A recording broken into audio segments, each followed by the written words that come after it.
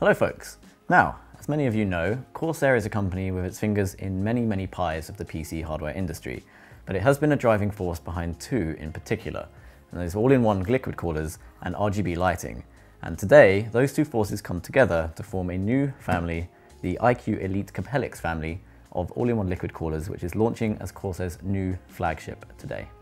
It's going to be available in 240mm, 280mm and 360mm variants, and we have that latter one, the 360mm, the H150i, in for review today. Now, if you know the difference between Corsair's many all-in-one liquid cooler offerings, then congratulations and please send us an email. But for everyone else, it's rather confusing. Now, if you look on a UK retailer for the H100i, for example, you'll come across 4 different products, and that includes kind of 2 from the same family, the Platinum RGB one. So to tease out some differences, we've put together this table. So, what's new with the iCUE Elite Capellix? Well, while the RGB Platinum family was the first to have RGB lighting on both the pump and fans, the iCUE Elite Capellix is surprisingly the first Corsair one to offer this in the 360mm form factor that we're looking at today. Looking to distinguish itself from others like it, it also adds Capellix LEDs to the mix, at least on the pump, and you get a bundled commander core for pump, fan speed and lighting control. As is often the case with new all-in-one launches, the marketing here is concentrated on new features rather than performance. And here's what those new features do to the pricing. Put simply, this is Corsair's new top-tier product family, and each cooler carries a price tag to match. All 5 of these will continue to be sold. Corsair is continuing to use Corlit as the OEM for the pump and the cooling hardware. Now, the pump design is unchanged from the previous generations, so there's nothing new to speak of there, but where Corsair has focused its efforts is in tweaking the pump firmware and tweaking the fan curves, the overall aim being to increase performance without reducing noise too much.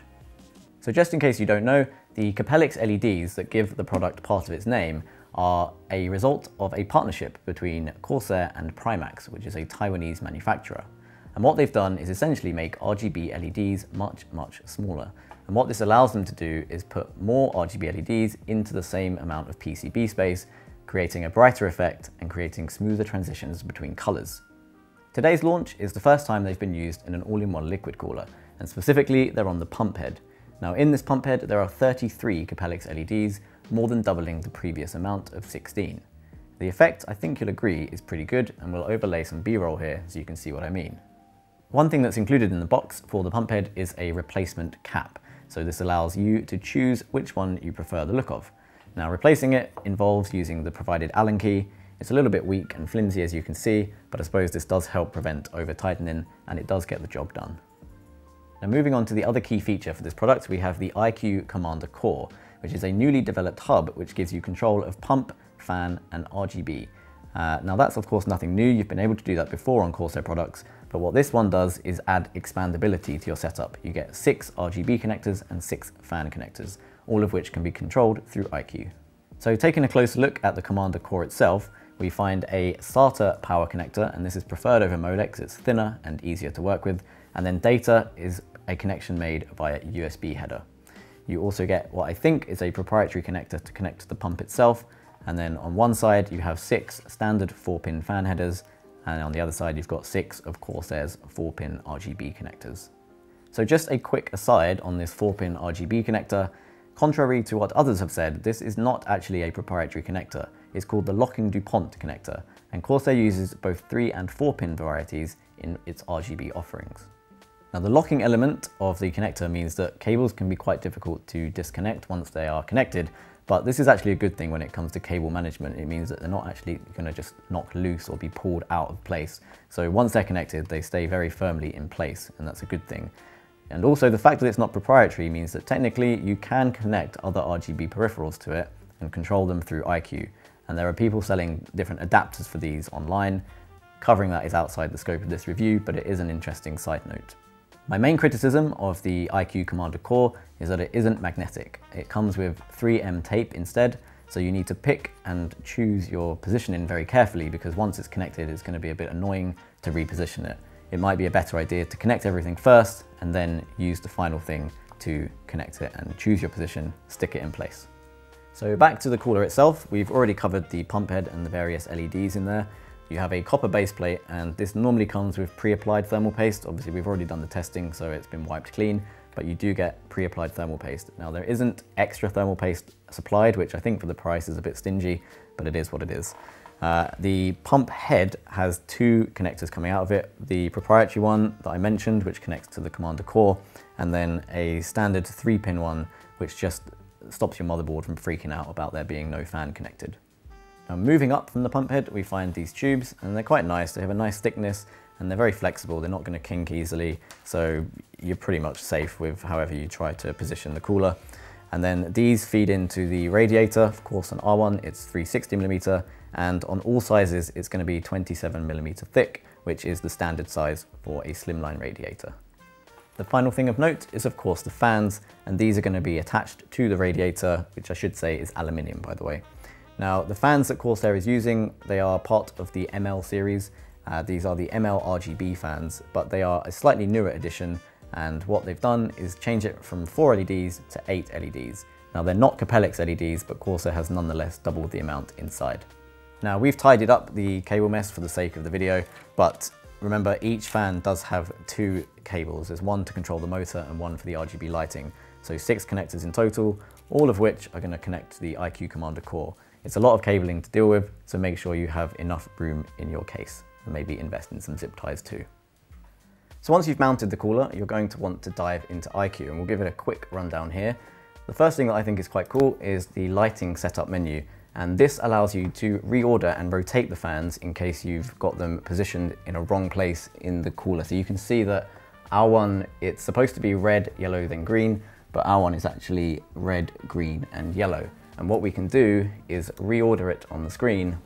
It's not going to have an impact on what you see there, but it means that the screen now matches our cooler. And so if you come off and you apply lighting effects, they're going to apply in order, which they weren't doing before. Next up, we have the lighting effects menu, and this is pretty self-explanatory. You can pick from a whole bunch of things here. All the usual ones are available. There's the ones that are link, they're under the lighting link menu, and that allows you to synchronize across other Corsair hardware, or you can do predefined ones just for the cooler itself.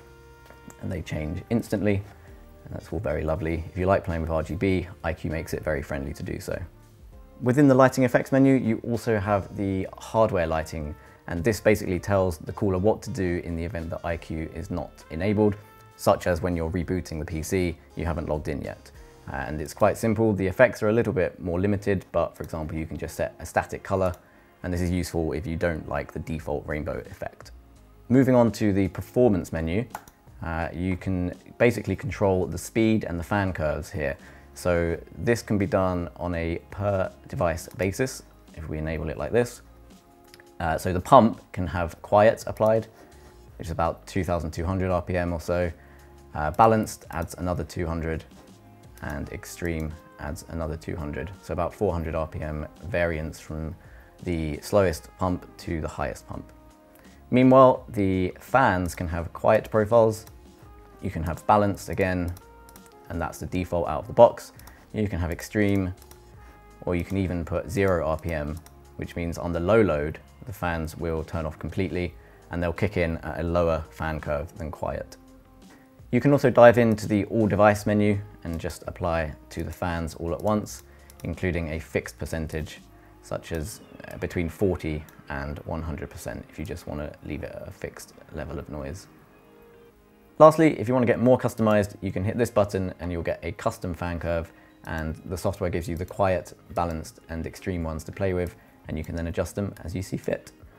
Down here, we have a simple graphing menu. You can select the time frame, you can select which item you're monitoring, including the temperature, and that just makes it easy to monitor performance over time. So if you're applying load, something to look at, it's always nice to have a bit of monitoring.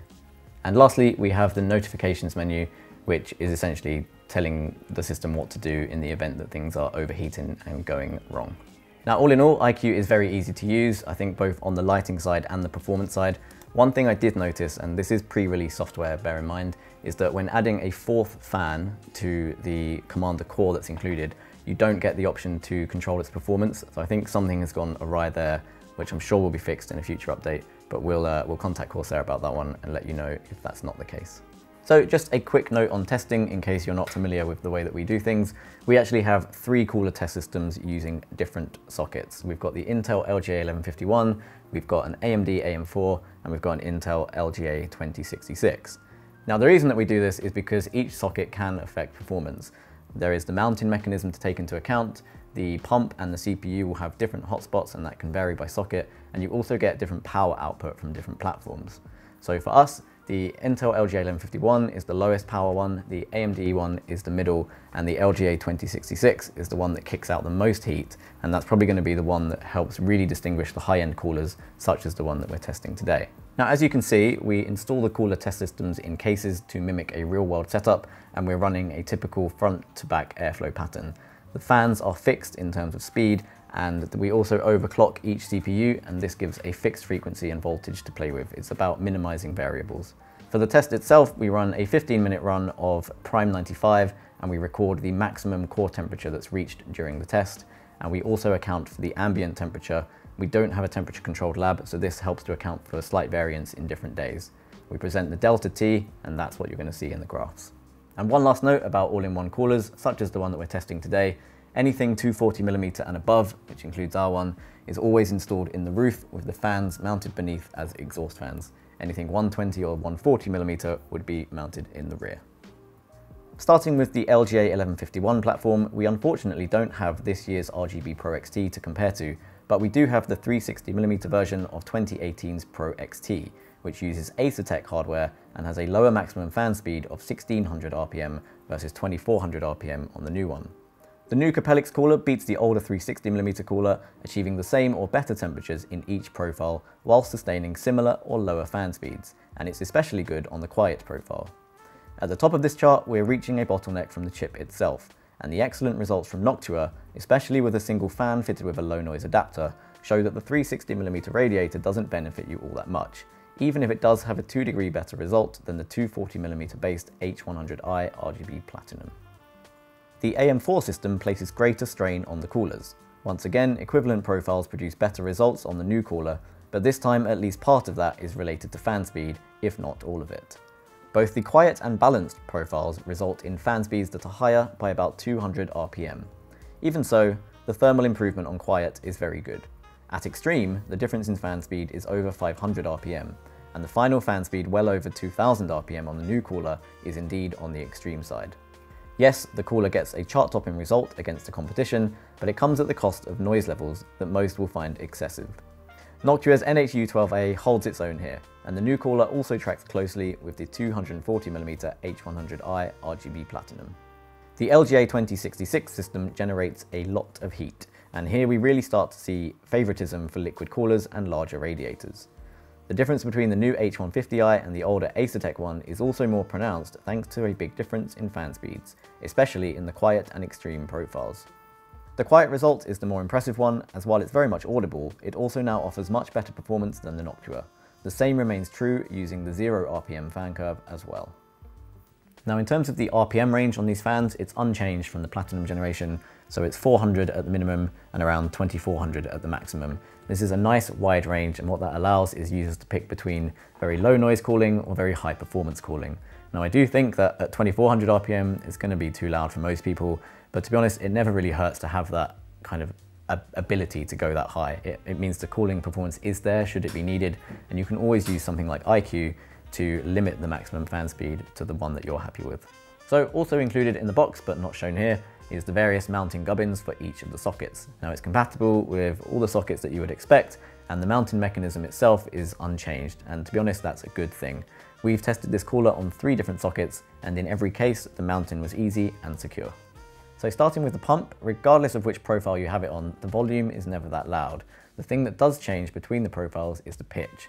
And as you move from quiet into balanced, which is the default one, and then into extreme, the pitch becomes like higher, a bit whinier as the speed increases. Now, we actually did some fixed fan speed testing as well on the side. So by fixing the fan speeds, you're able to assess the difference that the pump makes. And we didn't find it to make a difference of more than 2 degrees between quiet and extreme in any of our test systems, including the most powerful one, the LGA 2066. So for most users, I reckon quiet or balanced is the perfect one to use. Now, as for the fans, it's not really for me to tell you what is and isn't loud. It's largely going to depend on your ears and your setup. But I'd say that above 1000 RPM is when you really start to notice them. Above 1500 RPM is when they're loud, and above 2000 RPM is when they get a little bit ridiculous, to be honest. Now, fortunately, there is a lot of cooling potential in the sub 1000 and sub 1500 RPM ranges, as evidenced by our LGA 1151 and AMD AM4 testing.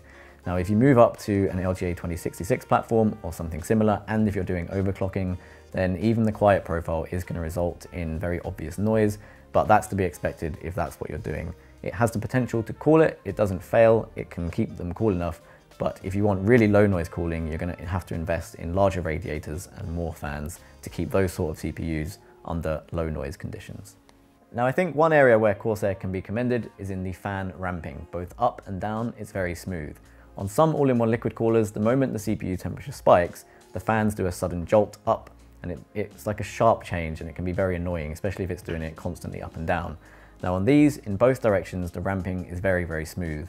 It takes around 30 seconds to go from 0 to 100%, for example, so it's in that ballpark of the fan ramping motion, essentially. It's very smooth, and this is generally preferred to the more annoying jolts that I just mentioned. So, with the testing done, the question remains, should you buy the H150i Elite Capellix cooler? Well, if you're prioritizing a price-performance ratio, then the answer is absolutely not. This is not a new platform, and while Corsair has been able to get a fairly okay balance of performance to noise, it's certainly nothing new, and it's not something that you wouldn't be able to get cheaper elsewhere. However, that is always the case with RGB products such as this one. Now, I can't really fault the design or the build quality or the mounting all that much, and the cooling performance is ample and flexible enough to choose between quiet and high performance, and it's also joined by pleasing fan ramping and decent pump noise. However, whether it's worth the asking price will depend on how much you're into the RGB. Now, if the answer is a lot, then the combination of the high quality Capellix LEDs, the iCUE Commander core, and the iCUE software that ties it all together is probably going to attract you in ways that is hard for us to measure and quantify. And I will say that I think iCUE in that regard is one of Corsair's strongest assets. It's easy and intuitive to work with, and if you've got plenty of RGB to play with, then you're probably going to enjoy using the software.